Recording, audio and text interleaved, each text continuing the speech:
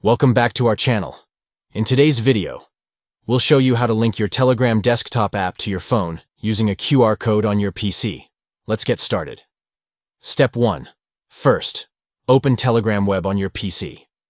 Launch your web browser and visit the Telegram web page. Step 2. A QR code will appear on the screen.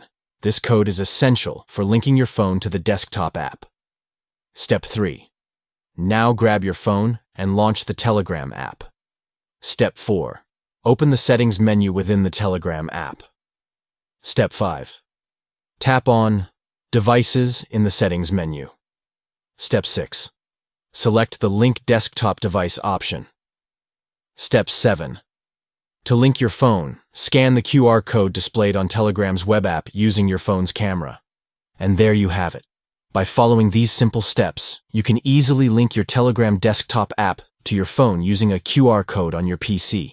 If you found this tutorial helpful, don't forget to give this video a thumbs up and subscribe to our channel for more useful tips and tricks. Thanks for watching.